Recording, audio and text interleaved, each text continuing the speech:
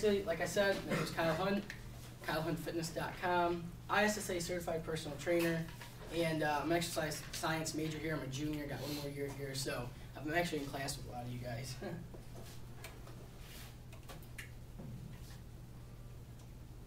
Alright, so what is good nutrition? I have 4 points up here that it's going to be a recurring theme throughout the presentation. I'm going to hit on all 4 of them.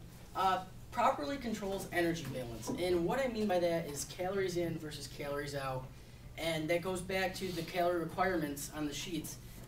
Really, that's the basis of proper nutrition. You can eat really healthy or quote-unquote healthy foods, and if your calories are too high, you're still going to gain weight, or if they're too low, you're going to lose weight if that's not your goal. So that that's what it boils down to. And then providing nutrient density. So building upon the energy balance idea of calories in versus calories out, you want to have nutrient-dense food. And we're going to we're going to talk about that and what that means, but just give you an idea is, obviously you guys all know that some foods have more nutrients in them than others, and that's really all it's about. It's going to come down to the calorie content versus nutrient content of that specific food. And then good nutrition should achieve health, body composition, and performance goals. So whether you're an athlete looking to improve performance, that's, your nutrition is going to be geared towards that, or you just want to, better your health, your nutrition is going to be geared towards that, or body composition. So if you want to lose weight, you got to gear your nutrition plan in order to lose weight and set yourself up for weight loss, or to gain weight, you just set up the opposite way.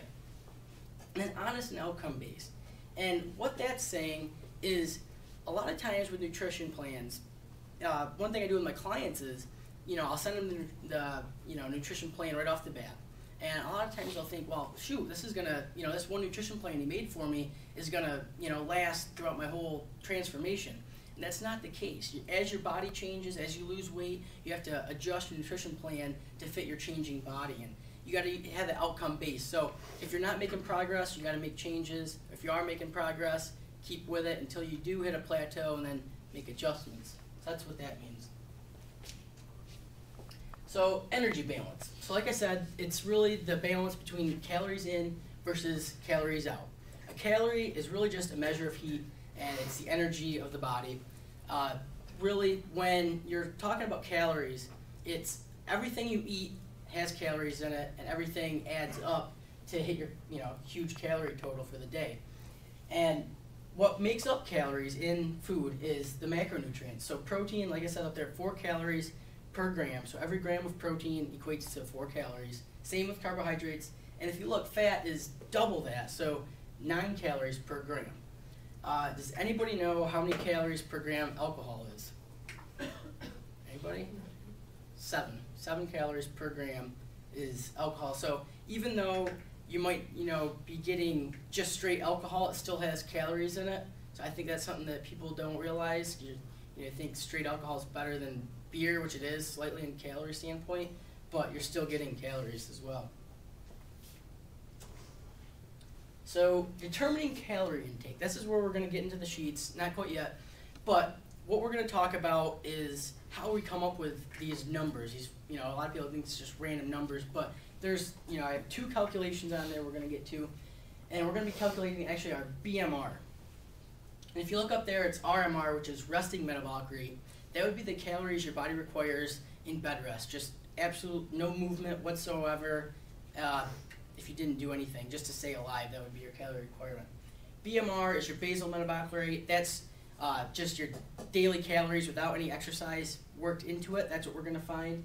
Then you have to account for the TEF, or thermogenic effect of feeding. So actually when you eat food, it requires your body to burn calories, or that food burns calories. Exercise activity, obviously you burn calories while you're exercising. And then NEAT is calories burned outside of exercise, walking to class, walking up a flight of stairs, just doing daily activities, and that has to be required as well. And know the calorie requirements. That's why I am really going to emphasize on this, because without knowing your calorie requirements, you're just going into it blind. You're not having any goal set in mind, and anybody that just eats without knowing your calories, it's hard to make adjustments if you're not seeing results. So calculating the BMR, we have three different formulas up here: the Catch-McCardle, which is on your sheet, and the Mifflin equation, which is also on your sheet. But the reason I put the Harris-Benedict formula up there is because you see that the most.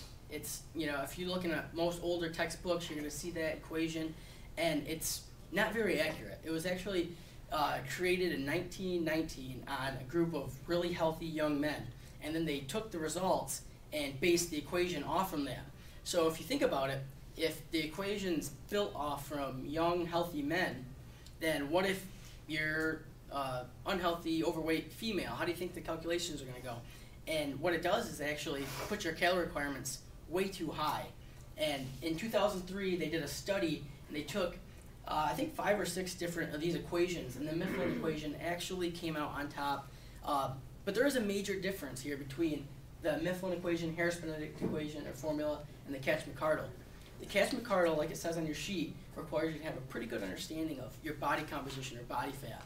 Now, that's the most accurate formula that I've came across or actually worked with, but the only downside is you really have to know your body fat percentage. So if you didn't get it done pretty accurate, the results aren't going to be very good. If people just put into, you know, a guess or something, the values are going to be way off. So that's why I put it on the sheet to know it, because it's the most accurate, but we're not going to use that today, because unless anybody has recently got their body fat tested done accurately. Anybody? Here in my class, we did. Anybody in my fitness and nutrition class, we got ours done. So the Mifflin equation, it's different for men and women. It's on your sheet. We're going to go through that in a minute.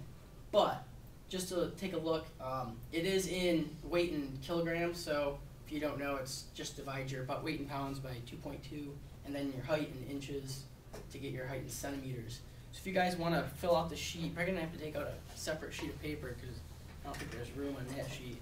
And we can just come up with calorie totals, or calculate your BMR.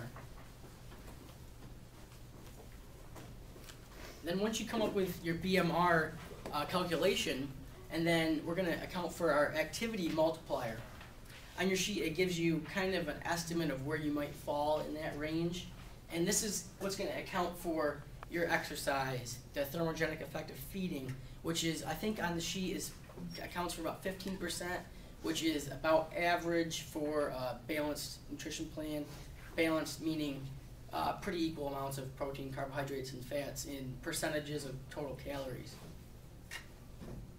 If you guys need any help, I can come around and help out.